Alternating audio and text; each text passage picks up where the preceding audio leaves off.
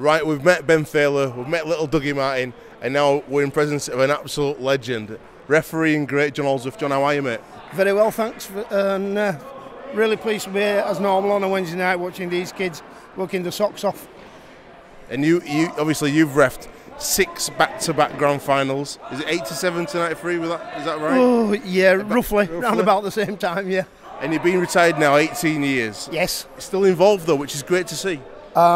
I never actually retired when McCallum went home. I was coaching the older Lions side and doing the appointments for them, and then we did off-field coaching on the three-way earpiece, and then we moved on now to coaching the kids, which are basically the future of the game. It's great to he's putting so much time into these young lads, and there's some really good young prospects here for the refereeing point of view. Interesting you mentioned about Alliance there, because there's a lot of people at the moment wanting Alliance Rugby to return to Rugby League. What do you think about that? I think it's a shame that it was allowed to go. 16 to 19 is a big age group. It's 3 years of physical development for kids, including our referees. But then 19 into first team. I know the development of players physically and everything else, the expertise that go into them, is greater now than it's ever been. But we need a backdrop for players coming back from injury, and then young players getting in to make a name for themselves before moving into first team football across the board, not only Super League but Championship football as well. Yeah, it's a massive gulf in age group. I know you could play against some legends. Jonesy always talks about coming through Alliance and playing against some of his real heroes at Leeds, and he misses those days. And I know there's a lot of clubs across the country. Mike Rush was saying the other week how much he wants the Alliance back in the sport. Well, Rush here at St Helens is a big advocate of youth football with the development side that he's done at St Helens.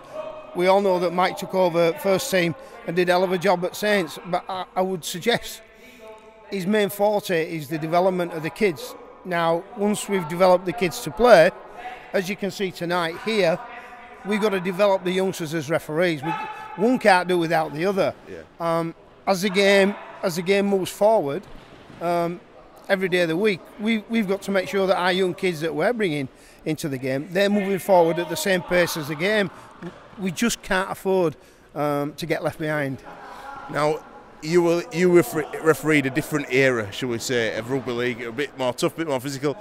Do you think it's a better game now, or do you think it was a better game then? I would suggest going back in my era and today's era have both got really, really strong points that you could stand up and make a case for. I'm a big believer in, especially with refereeing, how we can mix a little bit of the old style of refereeing in line with the modern day stuff. Yep. I can't see the point of change for the sake of change. There's various things that I probably did a long time ago. I pass on to the kids when I go watch them referee, and they get a mixture of ideas on how to referee. Playing wise,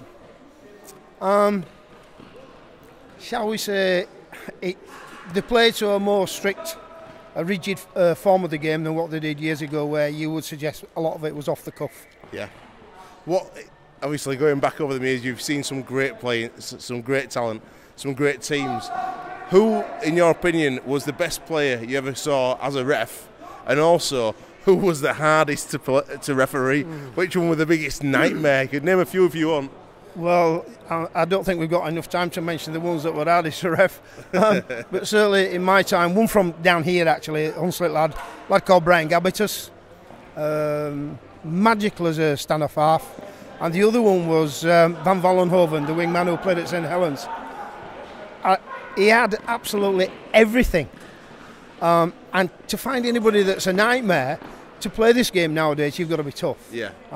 It's not a nansy-pansy game, physically and speed-wise. It really does tax everybody to the limit, and you can't call anybody soft in today's game that plays it. It's a different type of physicality today. A lot of it happens at much greater speed than in the older days, where you had 18, 19-year-old props that were in to do a bit of scrummaging and do the work there. Now, you could put half a team together and only weigh 19 stone. Such is the quality of fitness and the levels that the players are at and what they have to do.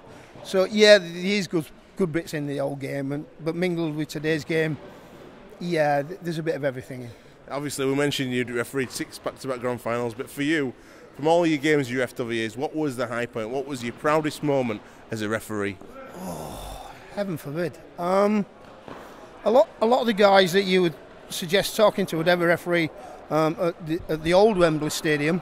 I never had an ambition really to referee at Wembley. My ambition was to referee international football, which would enhance my knowledge of the game. And by refereeing international stuff, it was enhancing my game and knowledge of the game at the highest level. Yeah. So probably I would suggest Australia and New Zealand in Melbourne, 1991, and then followed probably by my first Wembley appearance with Saints and Halifax. Fantastic. It's rather strange, but a 1918 scoreline when I think Saints were quite strong favourites to win it. And Halifax did a real good job on them. Try in the corner. Yeah, absolutely. And then 2 disallowed, one by one from a forward pass, and the other with John Pendlebury knocking the ball out of Mark Elia's hands in the corner. Amazing, absolutely amazing. Mate, absolute legend speaks to you. Thank you for all the good work you're doing, and it's great to get the refs on rugby. Gary Schofield won't like it, but we love it. There you go, Gaz. We love you.